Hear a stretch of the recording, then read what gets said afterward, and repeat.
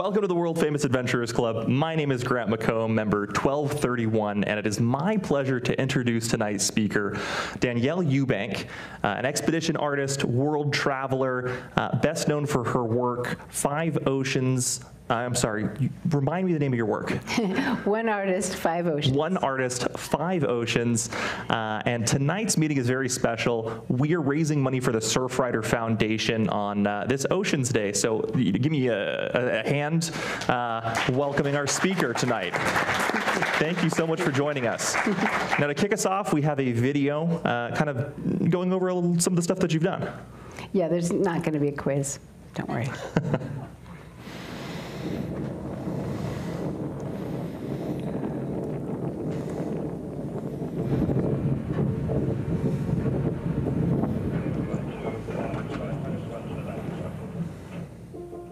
In February of 2019, I embarked on a voyage to Antarctica to paint the Southern Ocean, the final ocean on my 20-year quest to paint every ocean on the planet.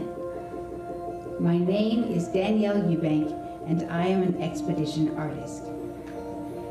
I started painting water in 2001 and have since made it my life's work to paint all of Earth's oceans.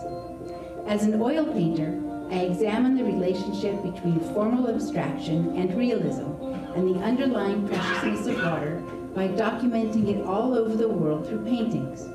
I study lakes, rivers, glaciers, pools, oceans, and ice around the world. I've been on 4 international sailing expeditions.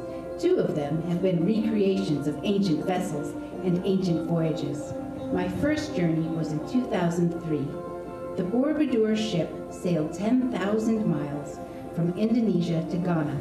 The vessel was based on stone relief carvings from the world's largest Buddhist temple. The second ancient ship was a Phoenician ship, a replica from 600 BCE. She embarked from Syria and circumnavigated Africa. The third expedition was a voyage to the high Arctic. It was an experiment where they took a bunch of artists and put them on a boat and took them to the Arctic so that we could talk about climate reality. It was a 3-masted barkentine called the Antigua. One Artist, Five Oceans is my way of organizing and documenting all the oceans. I've painted the Pacific, the Atlantic, the Indian, and also the Arctic Ocean. And now, I have completed my 4th expedition, this time to the Southern Ocean. I have both sailed and painted all the oceans on the planet. I want people to really observe and think about water. If we appreciate our oceans, we are more likely to value and help them. Antarctica, my final ocean frontier, was intense. The quest varied from days at sea, listening to ice scrape against the hull of the ship, observing the immensity of the Southern Ocean, occasionally flecked by floating white dots that turned out to be enormous icebergs, dwarfed by the expanse of the sea. On land, glaciers completely lacking in pretense, with the power to crush anything in their path, remind me of our fleeting existence and remind me of the triviality of my daily concerns.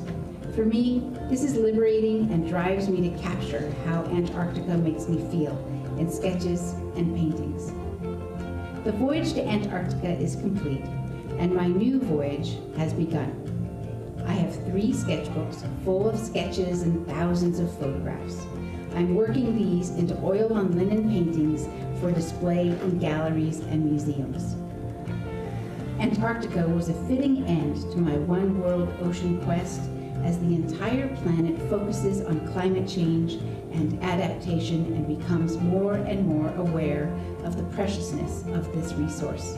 It's been 20 years that I've been on this quest to paint all of Earth's oceans. That's what One Artist, Five Oceans is. It's one person, me, painting all 5 of the Earth's oceans and sharing my observations and passion to help our oceans and the waters of the world.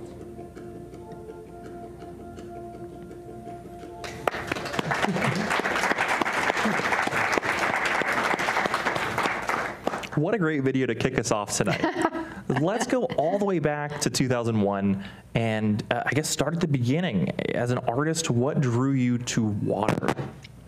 Well, I had no interest whatsoever in painting water. I grew up on the Pacific Ocean and had seen the ocean, had seen paintings of the ocean, had considered it impossible, just moving far too quickly, impossible shapes. I don't know if you've ever really looked at water, but it's very hard to tell what's going on. And then in 2001, I was cycling through southern Spain, and I fell down a mountain. And got pretty injured, not deathly but I got pretty injured, and so my friends continued on, and I had to convalesce. Had to convalesce in a fishing village in northern Spain. Sounds really great, but I was black and blue actually, and so I spent my time on the quay painting water. So that's how it all began. Was there a specific moment that you can think back to that caught your eye and you were like, I need to do this? Yeah, absolutely. Yeah, there is actually, because there's a kind of a corollary to that story, which is that before I had broken my ankle, my friend and I were in southern Spain, and we went to check out a wildlife preserve, and we were on this beach, and my ignorant self thought, oh yeah, we'll just walk up to some lynxes and just like look at some lynxes, you know. Well, of course they're protected, so you can't do that. That was a very silly thing.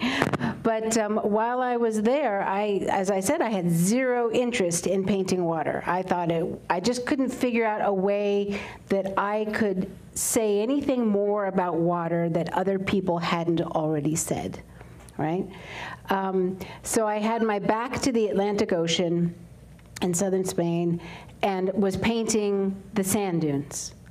Well, I painted the sand dunes for 3 days straight in the sun, because it's not like there's any trees on the beach. And after 3 days of doing that, I turned around. And I remember it perfectly. It was a perfectly sunny day, not a single shred of a cloud in the sky. And I looked at the ocean, this sort of stripe, you know, it was white sand, and then this blue stripe, and then this slightly lighter blue sky. And I thought, okay, I'm not going to run from you my entire life. I have to paint this. So that's how that started. And I did. The very first painting, I should say, it's this massive sand dune with like this much water.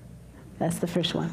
Well, and you see that in a lot of paintings, I think. Water is often a supporting cast. It's a background. It's something to kind of draw the eye towards a theme. Mm-hmm. So to develop this style where it's the focal point and very textured and visceral, you can see it and you can feel it. It's very interesting.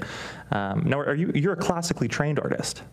Not really. Self-taught? Not really. I have a couple of liberal arts degrees from UCLA, so it's not like the classical artist teaching where you're in a studio in an atelier or something and you're drawing for 8 hours a day. No, it's much more of a fine arts degree from UCLA. Gotcha. Yeah. So, as you developed your artistic style, what mediums did you experiment with water, and which did you find work better than the rest? I am very passionate about kind of old school. So I use paint whose ingredients and recipes are from the 17th century, many of them, and some of the finest ingredients. I paint on linen, so these are oil-primed linen, so the way that I paint or the materials that I use are the same that somebody in the Renaissance would have used, from the Renaissance onward. And I think that's kind of to make a statement. I really wanted to get my hands dirty, you know, and kind of get away from the perfect computer kind of generated art, which a lot of us appreciate and a lot of us make and a lot of us see. But I really wanted to get into that very visceral oil painting technique. Now, are these paints that you make yourself? Do you blend the colors, and do you? I could. I could, but I don't have time. No, Gotcha. no, Yeah. I don't. That Too would be great. busy painting beautiful portraits of water. Yeah. So you're an artist, you're an expedition artist. How did that come about after you discovered the love of water? So that's a great question. So I had been painting water ever since this time that I fell down a mountain on my bicycle, and fell in love with it. I was painting the English Channel. I was painting the Atlantic. I was living in London at the time, and I got a phone call, as you do. And my friend, who was a collector of my work, said, what are you doing for the next 6 months? And I said, well, it depends on what you want. Why do you want to know that, you know? And he had already sort of lined me up to be an expedition artist with this guy, Philip Beale, who I didn't know, and he had only just met, who was building an 8th century replica Indonesian boat. And so he had kind of promised my work to this guy and said, you know, it's not an expedition unless you have an expedition artist. So That's great. I said yes. So how long did it take him to build this boat? It took him 4 months to build this boat. Wow. Yeah. That's, yeah, very It is fast. very fast, yeah. And that's the boat there. That's the Borobudur Ship expedition, or Borobudur Ship. And it was built in Indonesia by very, very skilled shipwrights. Do you know the total length And us. and the size of the ship? Yeah, it's 18 meters. Yeah, it's quite an interesting vessel. So it's, as I said, 18 meters. It has a hull, and then it has a gallery on either side, so you can walk on either side. And then from that point, there are outriggers on both sides. And as you can see from that photograph, it's got 2 biped masts, very unusual kind of masts that can be both lateen rigged or square rigged. Yeah, what a fantastic example of just a fantastic ship. Talk to me about, it's a 6-month voyage, so you're living out of this boat with how many other people? There are about 12 of us. 12 of us, Yeah. all kind of crammed Yeah. into this boat. I mean, presumably it's a pretty large boat, so you're not on top of each other, but depending on how it was organized, you were probably stepping over each other here and there. You know, I like to think of it like camping. You know, it's like camping with 12 people that you don't know, and you're not allowed to leave the campsite. It's kind of like that.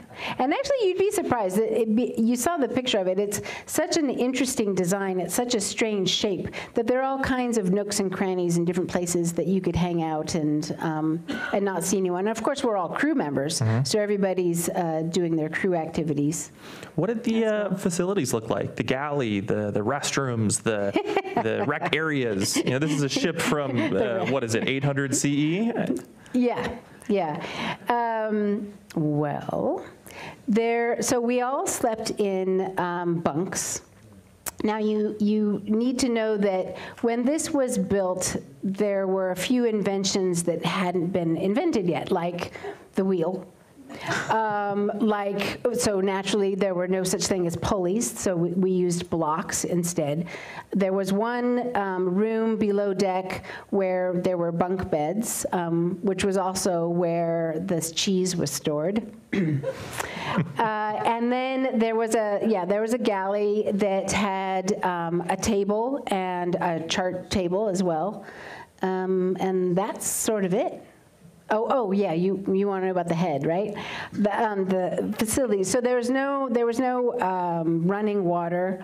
There was no oven. There was no way to cook food except for we had 2 woks that we used. So we would put those on the foredeck and actually astern and just sort of crouch down on the floor and cook in these woks. And then the head was over the side of the ship. So you had to climb over the railing, if you will, of the deck into this kind of box where there were these bits of wood that went up to about here. And then there were slats underneath that. And you would do what you would do there. And then at the same time, you know, they're just slats of wood. So you're right there on the ocean doing this. I mean, the boat's doing this, and you're doing this, and the waves are doing this. So everyone's in their element. Oh, it was great. That's fantastic. Yeah, it's fantastic. So over the course of this 6-month voyage, walk me through where you went and some of the moments of inspiration that you pulled from and kind of put into your paintings. Yeah, so as I mentioned, the boat was built in Indonesia, and then we sailed it across the Indian Ocean to Seychelles. And for that leg, I actually flew ahead of the crew and set up my studio in Seychelles. So I got to be in Seychelles for 6 weeks, which was great, painting, and setting up things with the harbor master and getting everything ready for them to come. And then we sailed down to Madagascar, and then Cape Town, and then up the west coast of Africa to Ghana. Great. Yeah, what a fantastic expedition in this, this ship. Talk to me about how the water changed. Because you're watching the water, you're watching the ship, you're painting parts of this expedition. Walk me through some of those key moments. Well, this is really the expedition that gave me the idea to paint water in all of its different forms. Because although I had been painting water for a number of years, I hadn't been, you know, like literally looking at it 24 hours a day, right? It looks, the Indian Ocean, I would say, is probably the most beautiful ocean in a way, insofar as it has the most variety of colors. It has a lot of really warm hues when you're right on the equator. You have those super fast sunrises and sunsets.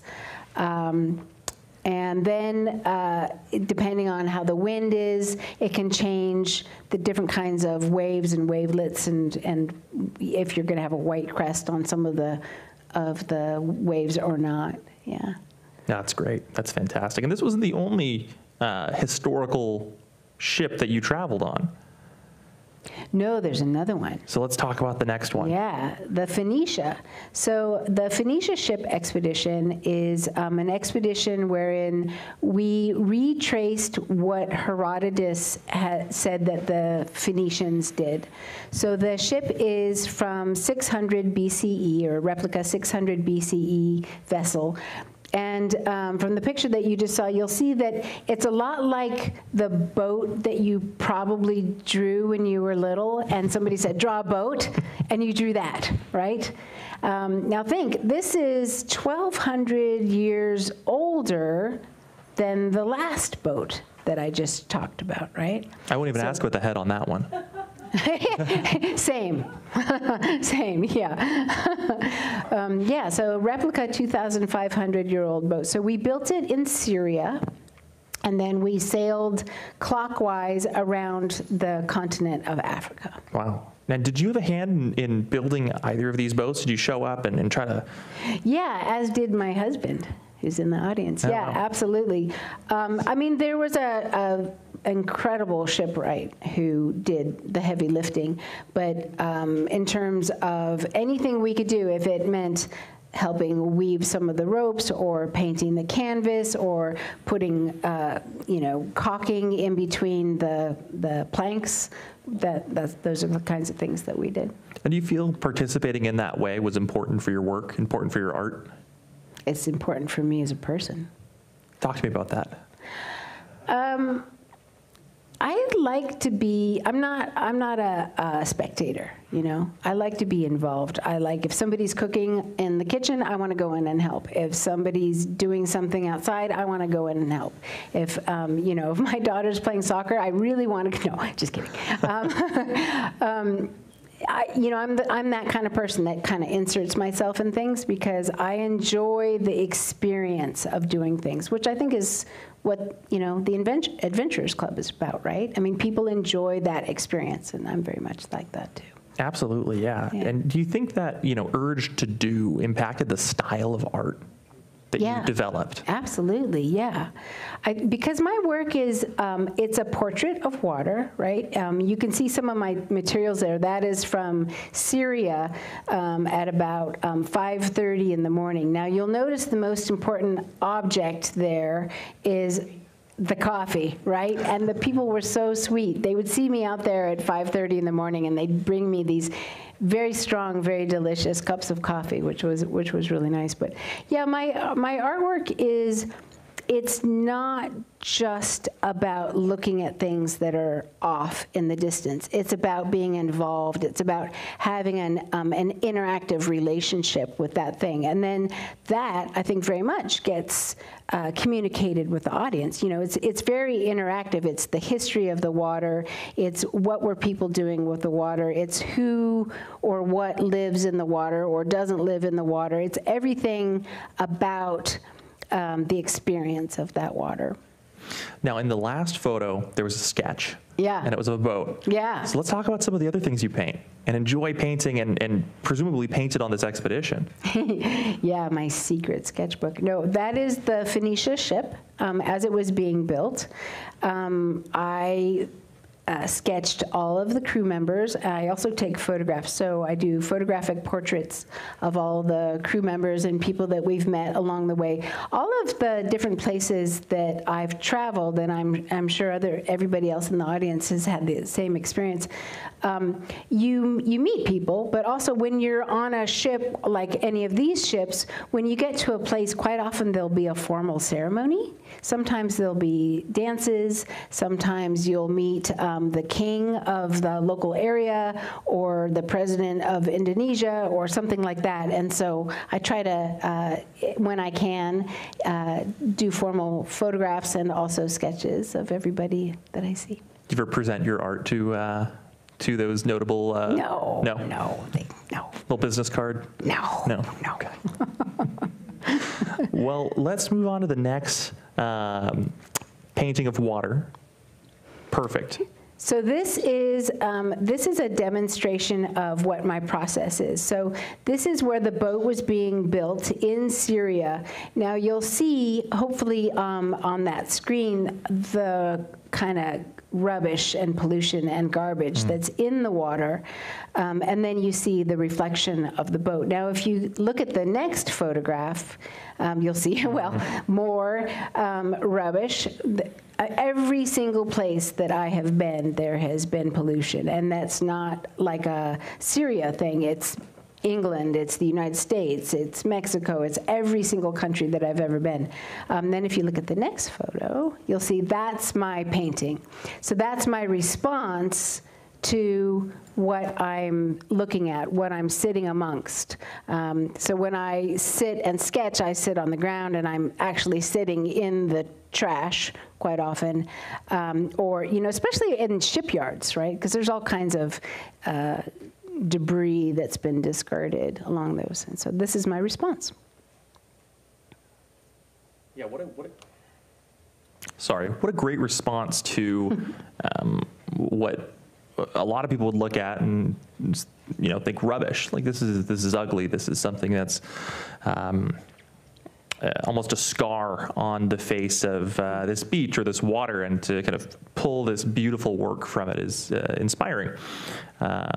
You know, if we were going to talk about what you wanted that specific piece to evoke in someone, did you have something in mind, or what would you like the viewer to feel when they see that?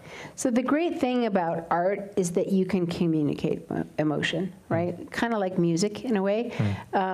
And that's what my work is about. It's about getting somebody to feel something and getting somebody to look at these things that are distasteful. Nobody wants to look at a bunch of trash, right? But actually, I've been told that some of my most beautiful paintings are of the water in Jakarta, where it's so polluted that there are days when the sun doesn't ever come out, because there's a layer of pollution in the air.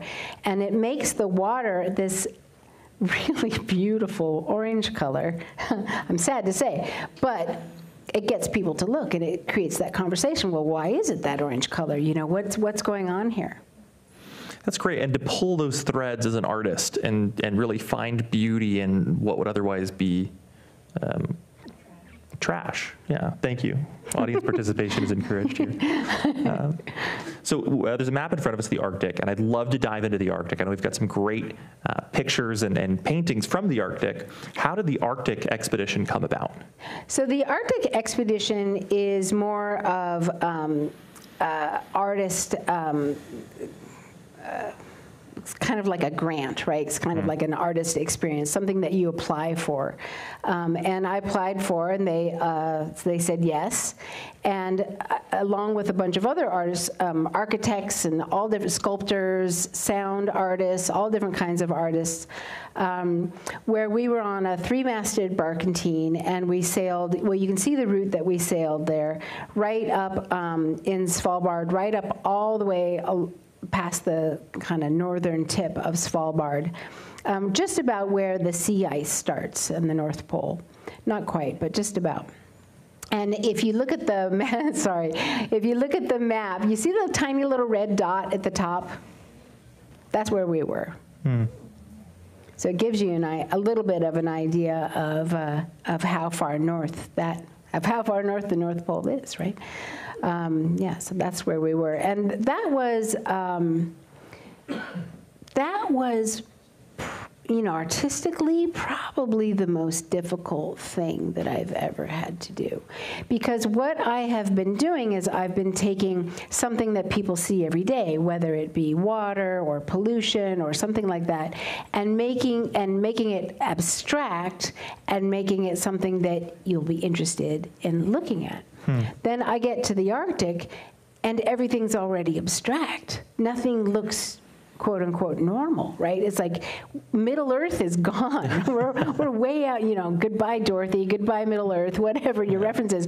We're like into places where the mountains don't look like mountains. The water doesn't look like water. The ice doesn't look like ice. The sun doesn't act the way it's supposed to act. The top level layer of Earth doesn't act like Earth. It's actually liquid up there, right, with permafrost. So nothing behaves normally. So after I got back from the Arctic expedition, I had about, you know, I had several sketchbooks full of sketches, as well as about 4,000 photographs. And it was very, very difficult for me to find my voice. I think that was very, very difficult. Yes, I think I did. I guess the question is, how do you abstract the abstract? How do you abstract the abstract? Exactly, I don't know. So how did you solve that conundrum?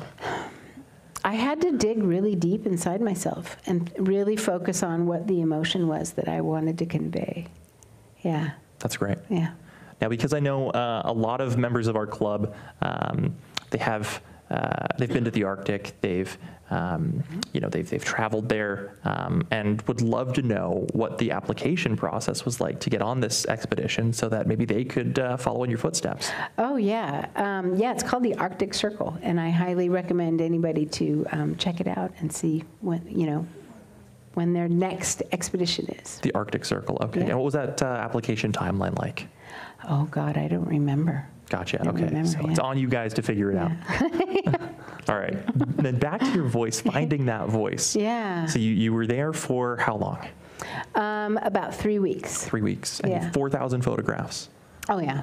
Sketches. Yeah. That's great. And then you came home and you kind of sat with that, and you developed this work. Yeah. What are some notable pieces for you? I have created it's very hard to describe, sort of a painting, right? But Sure. I think probably the most notable pieces for me are the ones that look from a distance, well, this would be one. From a distance, it looks kind of white, and then you have this abstracted image. So hopefully that is relatively evocative of water.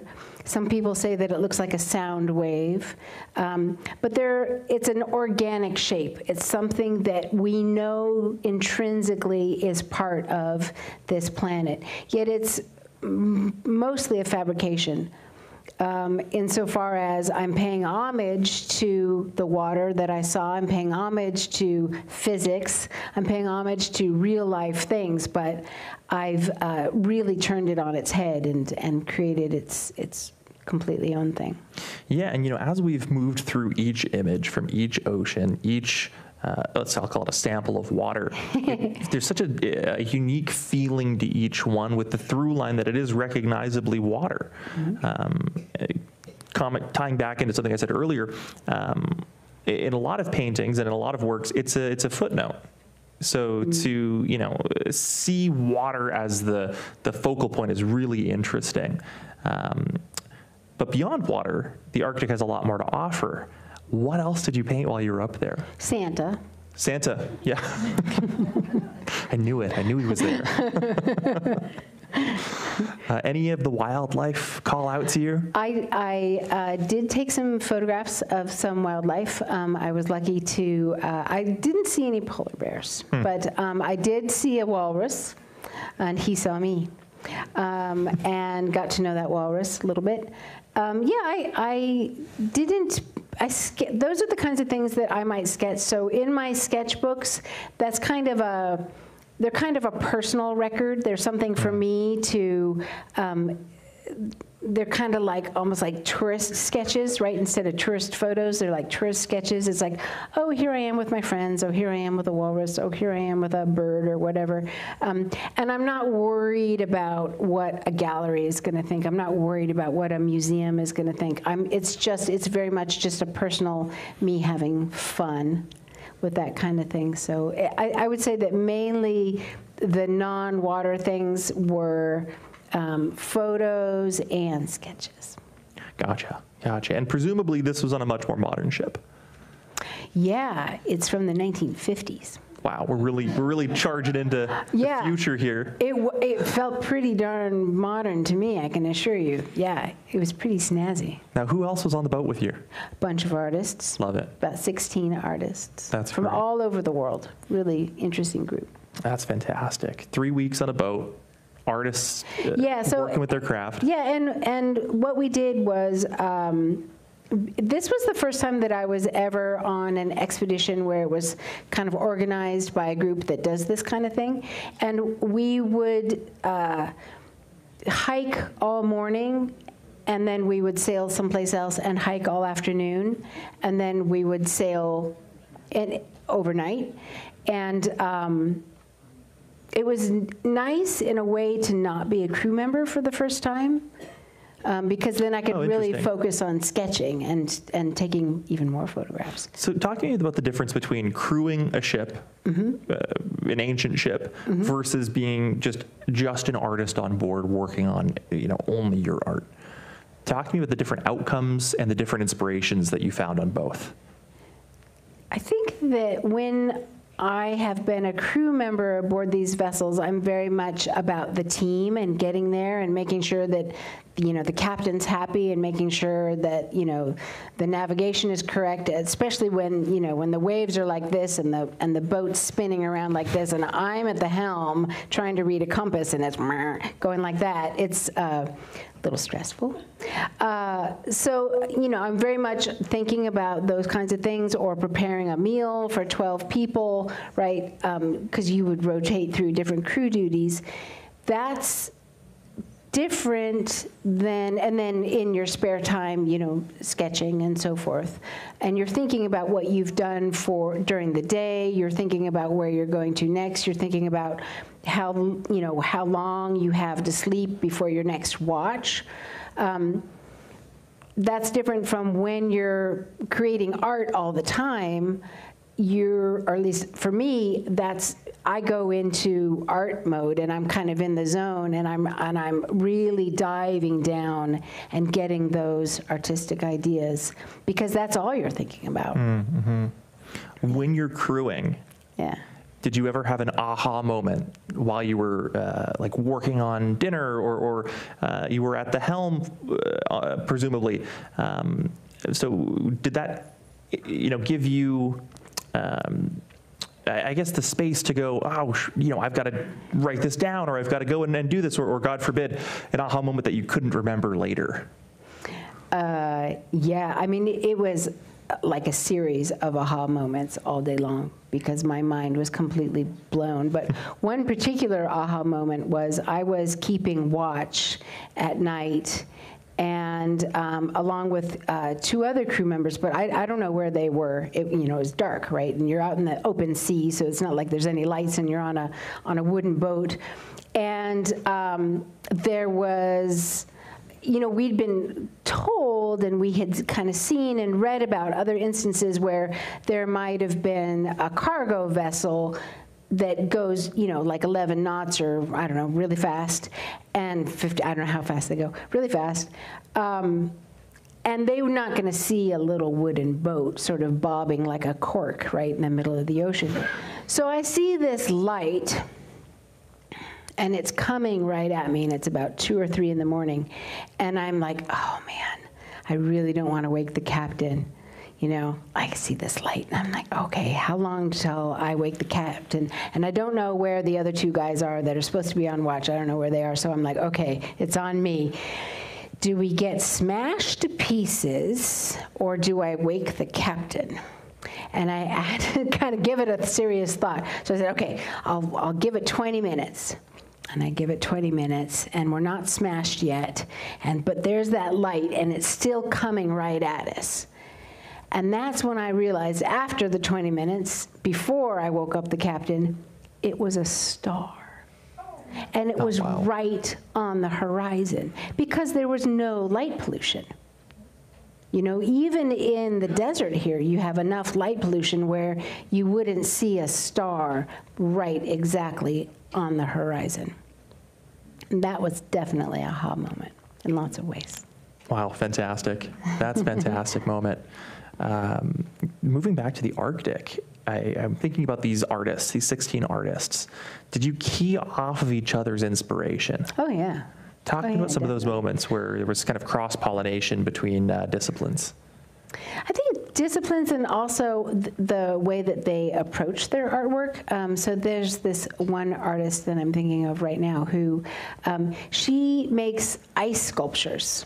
So that's all she does, is she goes around the world, mainly in places where it's cold, and creates these ice sculptures. And there'll be giant ice sculptures that people can walk into. And she does that at her university as well, which I can't remember where it is, but yeah, and that was just one of the most beautiful things I've ever seen in my entire life. Fantastic. Any other inspiring artists on this ship? Oh yeah, definitely. But I would definitely say that was the most inspiring one, because it's art that is very rare, hard to make, can't make it in many places, and you could literally immerse yourself in it. It's pretty cool. Now, was she taking pictures or video, or was she just carving it for the sake of the carving? So on this particular expedition, she wasn't carving because she wasn't there long enough to create, and she would have like her students and different people helping her and things like that. So yeah, I think she was mainly taking photographs. Gotcha. Yeah.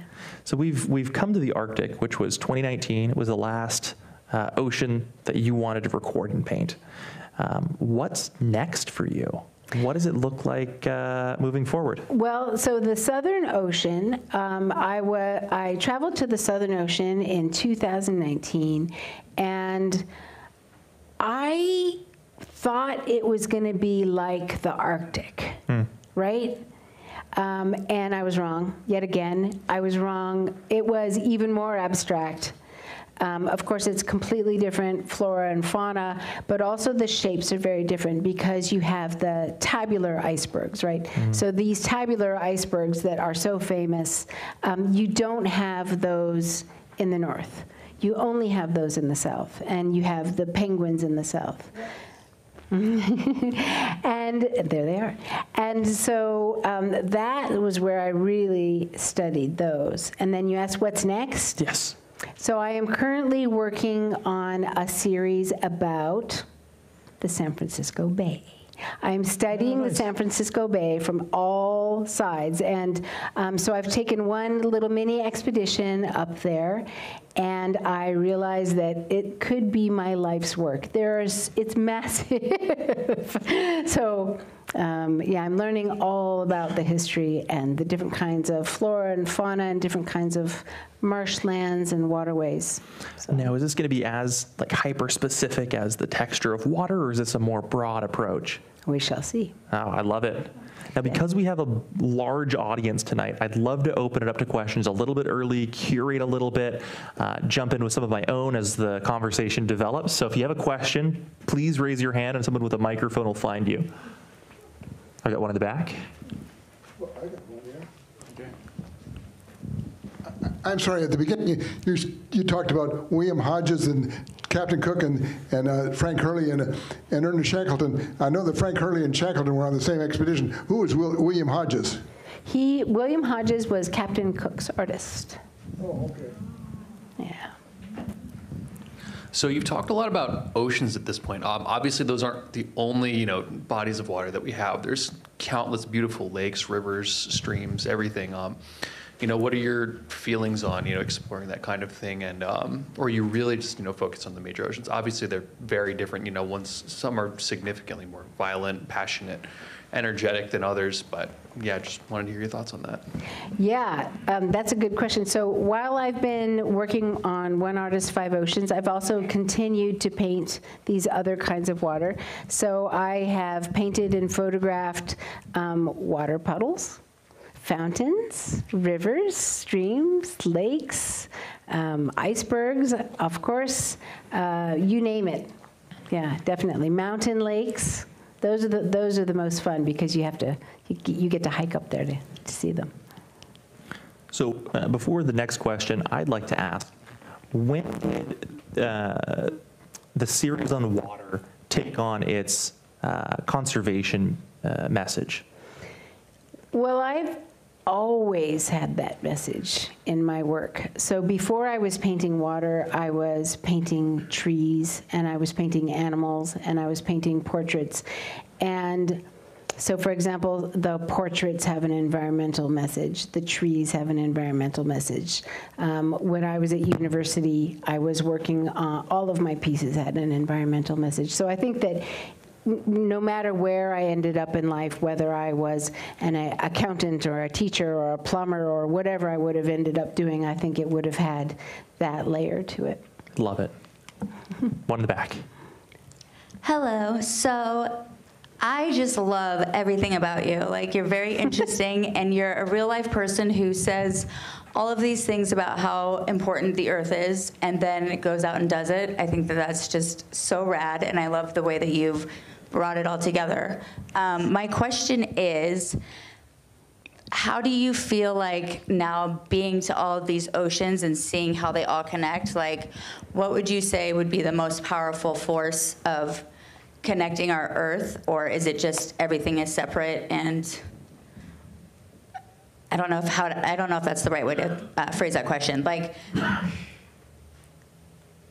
How does the overall Earth, after being there, how does that actually make you feel, just in general? Because I know you were saying you want to make sure that your art makes people feel, but how did being everywhere on Earth, on the ocean, how does that make your soul feel? Thank you. I think, I hope, tell me if I don't answer your question. I think realizing out in the open ocean, like so many members will know, you feel very small and you feel very vulnerable. And ironically, I find that empowering because that lets me know that, we're all just kind of going after the same thing, regardless of what country we're from or, what religion we are or any of these sorts of separated kind of things that humans put in the way.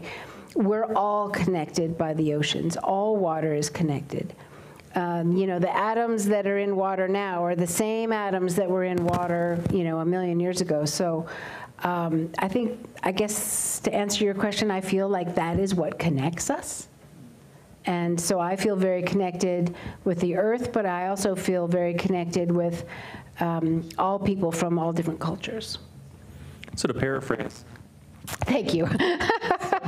such a hyper-specific, such a micro view of water. You were able to see the planet in a more holistic way.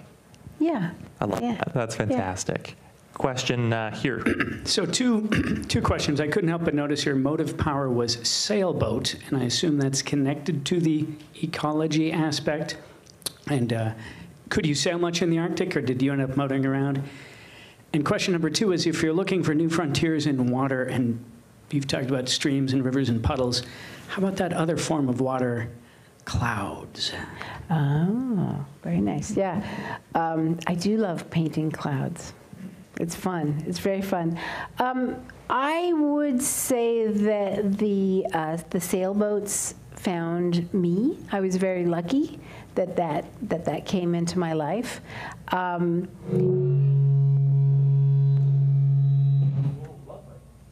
Is everybody awake? Was that me? Did I do that? It was somebody with a mic. My mic might be dead, actually. That might have been me. Okay. Are we back? We're back. Sorry about that, ladies and gentlemen. Yes, please continue. Yeah. Yes, definitely the ship had a motor in Antarctica and also in the Arctic as well. As it so happens, there was no wind when we were in the Arctic. I mean, almost zero wind. It was windier probably in California than it was in the Arctic. Yeah. Question in the back. Hi. Hi. Danielle, it's been a real blessing to learn about your process. When you first thought about your career, and then you ended up on these trips, did you ever have any seasickness? Hell yeah. Okay. Yeah, I get really sick. Yeah, I get really sick. I was so impressed because you just it seemed like you just went on these voyages, and I wondered if you knew kind of what was in store for you. No, I'm one of those people who will just start playing a board game without reading the instructions. Okay, well, that's cool. I like that. Yeah, it's maybe not the most clever way to do things, but I tend to, as I mentioned earlier, I tend to just kind of insert myself and just kind of go for it. It's been really enjoyable and inspiring Thank you. to watch your process. Thank you. Thank you. Uh-oh, Steve. No, Danielle, tell us about the 2 hairiest circumstances on each of the replica ships. You must have been in a bad storm in one or 2 of them. Great What question. that was like, being in that kind of an ancient ship. I was in one, I believe it was a Gale Force 7. I would need to check on that, but I think it was a Gale Force 7 storm. Believe it or not, in the Mediterranean. I mean, the Mediterranean is giant. And it was one where I was at the helm for part of it, and it was literally, as I mentioned earlier, so if this is a wave, right, the wave is doing this, right? It's like doing this, and here's our little boat. So you go up here in the boat, we have these 2 rudders, and they're completely out of the water. Both of them are completely out of the water. And with the wind and everything, we're just like spinning around like a top. And I was, looking at the compass, and the captain was like, "We're 15 degrees off." And I'm like, I don't know what to do about that. And which boat were you on? Which ship? That was on the Phoenicia. The Phoenicia. Yeah, that Can we was on put the that Phoenicia. picture up of the Phoenicia? And so that was pretty harrowing. I mean, we literally battened down the hatches, quite literally. And it was one of those where you can see the horizon, if you will, water on that side through the, before we closed the hatches, and then you could see it on that side, and there was, the waves were coming right over us, just kind of like in a movie, right? The waves were just coming right over us like this, and I wouldn't say that I was scared. I was, I think, more concerned with not screwing up the directions for the captain. But I wasn't ever scared. Danielle? Yes. Do you have an update on what's happening with the Phoenicia? Because maybe people will be interested. They might be able to see it in the museum in all places, Iowa. Yes, so the Phoenicia is being rebuilt. So I'll tell you first about the Borobudur Ship. The Borobudur Ship is in the Borobudur Museum Complex. So if any of you have been to the Borobudur Temple since August 31st, 2005, you can see it there. And you can see the genuine Tupperware that we used. And you'll see my mugshot amongst others under glass. And then the Phoenicia is being re-put together.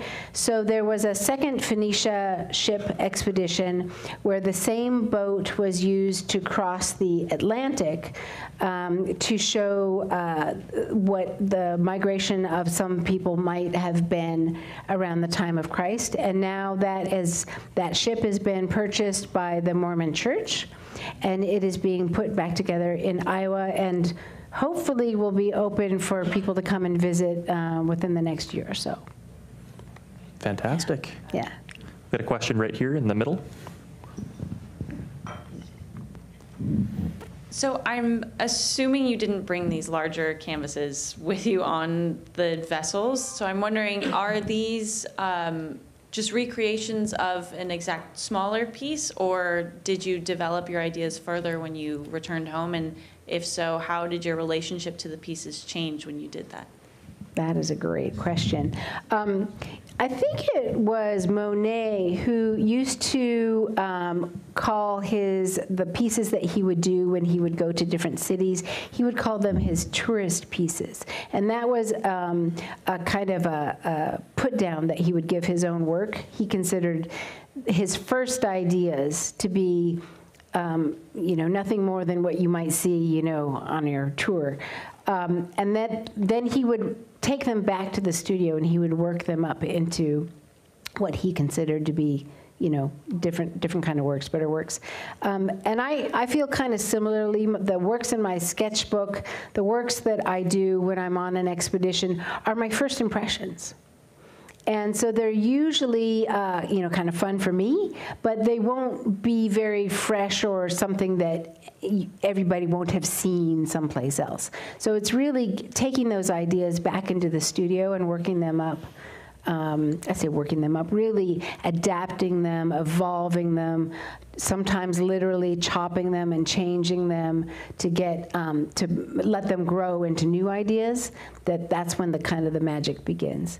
For the Borobudur Ship expedition, because I was away in Africa for actually 7 months all told, Asia and Africa, I did take all of my own canvas and all of my own paint with me, because I just didn't know when I was ever going to, it's not like there's art stores in the port, right?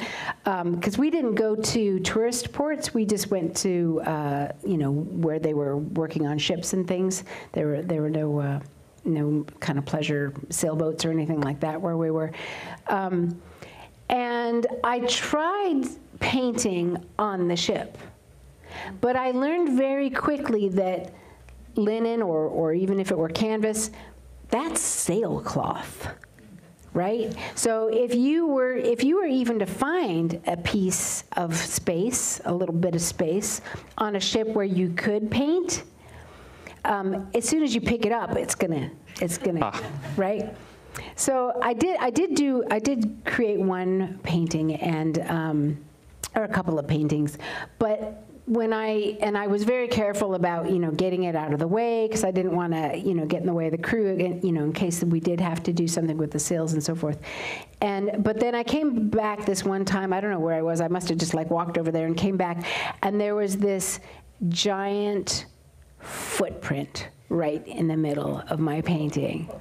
And it was fine, because I realized that I was, you know, my stuff was in the way. So I said, who stepped in my painting? And nobody said anything, you know. Who stepped in my painting? Nobody said anything.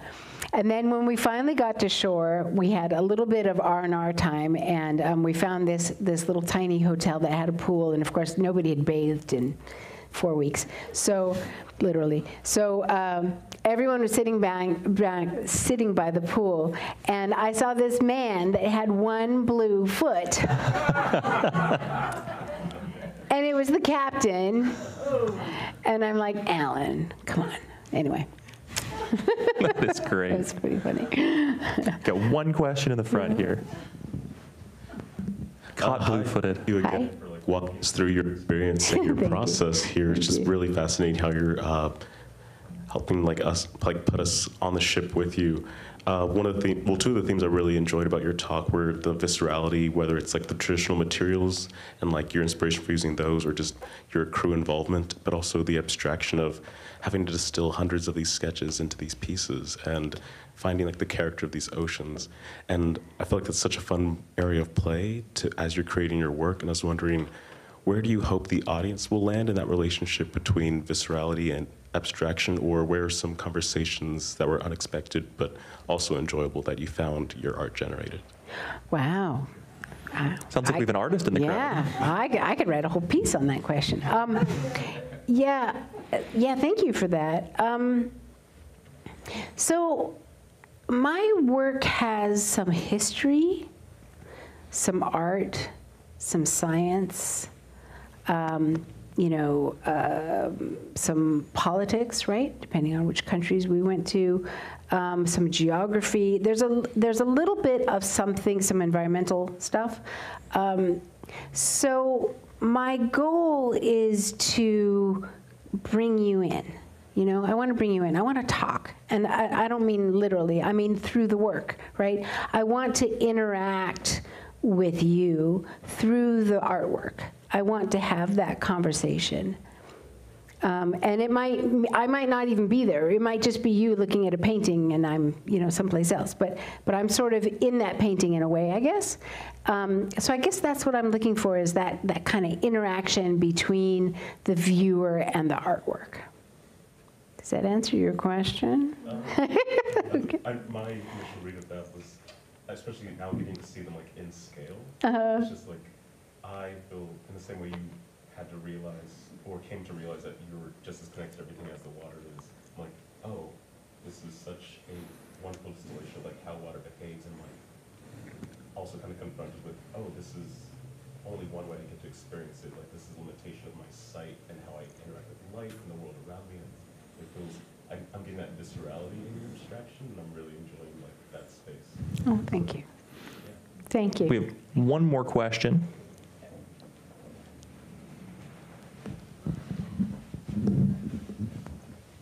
Andrew, that was a fantastic question. But I agree. It's going to give me a lot more to think about when I take a shower next.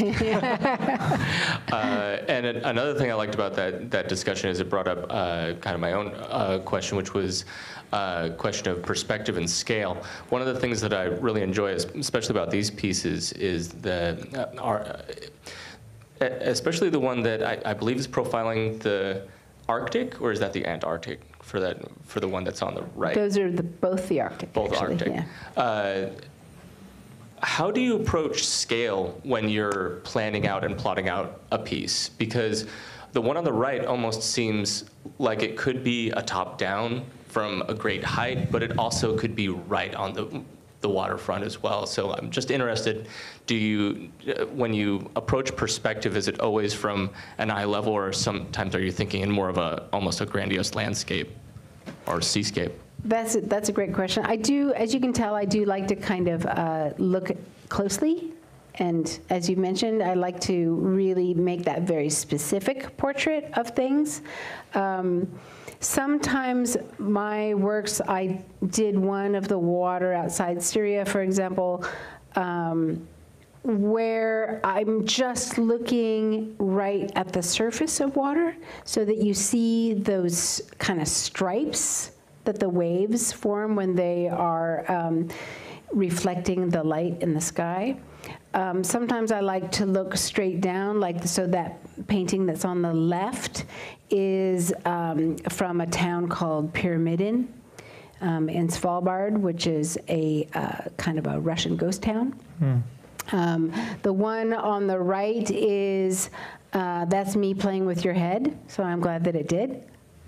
That's really mainly from my own head.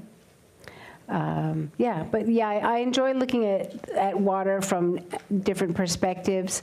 And I include the marginal seas, when I'm talking about the oceans. So it might be closer into port where you have more interaction with, things that were made by humans reflecting in the water, because that's another whole story. Yeah. That's great. Thank you so much for joining us tonight. I'm so happy I had this opportunity to interview you and share this with the crowd tonight. Follow her, Eubank Art.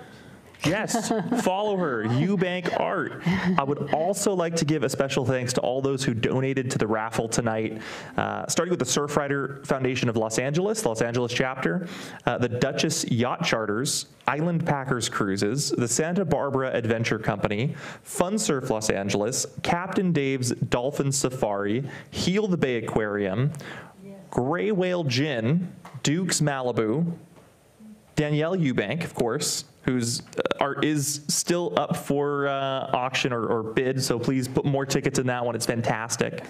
Laird Hamilton, James Michael Dorsey, our own Kevin Lee, who's a member of the club, and Kathy Gidget Koner. Thank you for joining us tonight. It was an absolute pleasure. Great. Thank you all.